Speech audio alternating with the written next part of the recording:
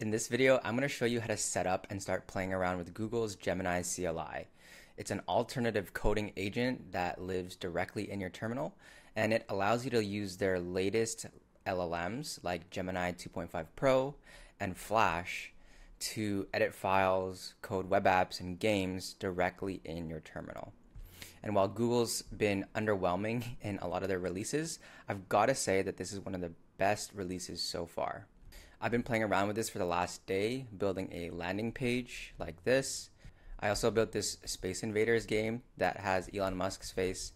Before we jump into the demos, what is Gemini CLI? So similar to OpenAI's Codex and Claude Code, Gemini has followed suit by creating this terminal-based coding assistant. And this is going to allow you to get 2.5 Pro and Flash usage directly in your terminal. So just for reference, Claude Code is about $20 a month for light coding work. And then with OpenAI's Codex, you're gonna have the GPT model pricing out of the box, so there is no free tier.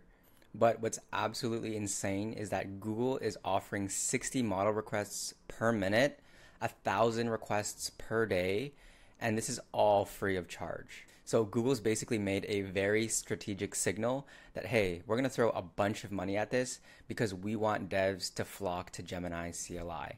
So what sets Gemini CLI apart from the other coding tools is the 1 million context window that allows it to understand and work in larger code bases a lot easier compared to the GPT models and Claude Sonnet.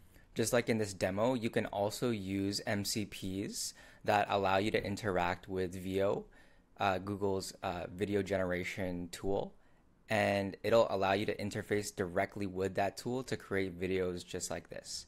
We won't cover that in this video, but let me know if you want me to make that video. So to get set up with Gemini CLI, just go to their repository. So to run this, we'll just check if we have Node installed, and we have 22. And then we'll paste in the command that they had there. All right, so for the first test, I asked it to create this landing page. So let's see how I built this using Gemini CLI. So after you log into the CLI, I just asked it to create me a landing page for my AI agency website using modern styles, a Next.js app, and to have some sort of a glowing UI to make it look a little bit more futuristic. So you can see here on the bottom right that as you go along, the context drops down from 100%. And then you can see all the terminal outputs. So if we just pause this video, all that green text is the Gemini CLI adding text to your files. And then the red is it deleting. So it's deleting some of the boilerplate code from Next.js. So it's going to automatically run these shell commands. So cd just means change directory, read file. It's going to start reading this page.tsx before it starts editing that file. And then it tells us that we can cd into the AI agency landing folder and run npm run dev. Then I asked it to run the dev server, which it wasn't actually able to do. So then I actually had to run this myself in a separate cursor window. So I, even though it said my local host was running, it wasn't actually running. So I had to go into the folder myself, open up a terminal window, and run the server command there. And this is the first iteration, just one prompt, maybe 30 seconds to create this landing page. So not a bad start, but definitely not the best design. So I went back into my my terminal for Gemini and just told it to make it more modern, make it black and green, less generic, more modern, and to take more inspo from Airbnb and Apple. So that's a pro prompting technique if you want better designs, which everybody seems to be using now. But yeah, just it kept trying to kill these development servers. So you can, if you see these commands that it tries using over and over again, you can also edit your Gemini.md file, which I'll show you a little bit later. Okay, we can see here it starts deleting these edits in red and adding sections in green with the plus signs, and then the gray is the stuff that's untouched. So let's go back here, and so it's going to try to restart the server. And there's our second iteration. So still better. And I would say that that's like not bad at all for 2 prompts, but still looking very generic, still very simple. So now I'm going to ask it to extend the rest of the landing page and to self-analyze where it can make it better and to add more pulsing animations. So you can see here that it starts adding a bunch of keyframes and animation pulses in the CSS files.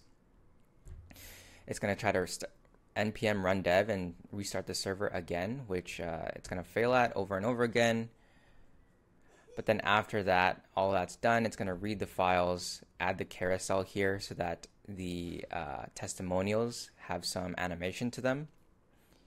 And then we'll go back and check the 3-prompt landing page site. So there you go. You can see that the button is glowing, the text is glowing, and all of these cards are glowing. Okay. And then here we have the client testimonials, which I asked it to make a carousel for. And there you go, the carousel is working, and yeah, a bunch of glowing UI. So overall, landing page looked pretty good after just 3 prompts. So obviously this is not the best design, but in terms of like complexity with CSS animations, that's looking really good. All right, in this next demo, I'm going to create a Space Invaders game. So in the same context chat, so I still had 98% left after maybe 3 or 4 prompts. So multiply that by 50. What is that? So maybe like 200 prompts in a chat before you have to Control-C and reset it. So I'm just going to ask it to create a new folder. And I'm going to ask it to create a Space Invader game and to create any clarification questions if needed. And so it asked me a bunch of questions on how I want the game to look. It recommended HTML, CSS, and JavaScript just to run in an HTML file. And then I just told it to keep it simple, just something that we can get running as soon as possible. So yeah, this is just one step you can take before going off, just so you can keep your prompt simple. So you can see there it starts with the CSS file. It's going to start creating the background as well as the Space Invaders UI. And there you go, like 1 prompt. How long in total did that take? That took about, in total, not even another percentage of context to create the start to this Space Invaders game. You can see here that I'm able to start shooting around and get a really basic UI here. And so I was incredibly impressed with like 1 prompt to get the Space Invaders game running. So obviously we had to make it a little bit better. So I just told it to make it 10 times more awesome because I knew that it looked pretty basic and plain, and then it went off. So you can see here it's going to start adding overlays, a game loop. It's going to start adding way more files and updating our index.html. So you can see here that it kind of went crazy and started firing bullets like crazy to us. So I guess that's what I get for saying 10 times more awesome. But yeah, going back to the prompt, I said that it was shooting too fast, and then I wanted it to shoot poop emojis at me. And I also asked it for a pause button. And so you can see there it's thinking, and then it's going to start creating and editing those files. It edits the emoji size, and it changes the emoji to the poop emoji. And then it's going to start slowing down the bullet size and adding this pause button to our file. All right, and so we've got poop raining down on us extremely fast, and still way too fast that I cannot dodge these poop bullets. And so the pause button is working, and let's revise this to make it even better. Okay, so I actually revised it by telling it that it's shooting way too fast. I told it to put Elon Musk's face on it and imagine that we're going to Mars. And I told it to make it more bold and just overall more awesome. So we can see here that it's thinking for a second and it's planning out how it's going to do all of those changes that I mentioned. and then it starts writing files to edit and slow down the bullet frames. And then it's going to try to make our vehicle more awesome by including Elon Musk's face. However, it didn't really add his face, it just added some emojis here. And I was actually expecting it to do a web search, as it does have the access to Google's web search features. But yeah, the poops definitely slowed down here. And this is still, mind you, only like 4 prompts in, and we have this fully functional game. So definitely really good. Just a matter of how many prompts you want to get to reach something that you like. And so then I asked it to make it more scary, said they look lame, and then I asked it to download images of Elon Musk's face to put on the ship. And here's where it started to break down. So still like the very first version of this, but I had to grab Elon Musk's face myself and put it into the folders that it mentioned. I also grabbed an image of Mars, and then I told Gemini that I put the images in the folder that I mentioned. And then I told it to actually find and add those images itself, since I didn't use the exact same image paths that it mentioned. And there you go. It couldn't find the images still, so I had to reprompt it and ask it to fix it again. And then it finally found the actual image names to the files that I placed in the folder. And then we were able to get Elon Musk's face there and the Mars background in the back. And you can see it updated these Space Invader faces just using like CSS and geometry. And yeah, the game was running really smoothly. I was able to play the game till the very end. The poop wasn't flying too fast at me. And I was pretty impressed with this. This was like 6 or 8 prompts, I think. And I was able to add a pause button. I was able to create the full gameplay. And I was really impressed by this.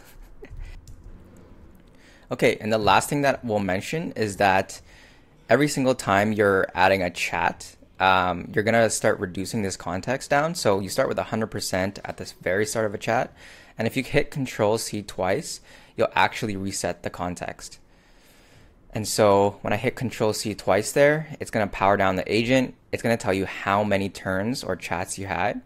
And so here's the total number of input tokens and output tokens that were used, as well as those thought tokens. So every single time at the beginning of a chat, when it's thinking through how it's going to execute my prompt, you can see here the total amount of tokens it used. So it's just a cumulative amount of the input, output, and thoughts tokens, the total duration that you use the API, and the total duration for the wall. I'm not sure what that means, but I think that's your cumulative total through all of your chats. And yeah, I haven't even ran a single dollar on using the Gemini CLI for these 2 projects, mini projects that I made for creating a small landing site, as well as this Space Invaders game.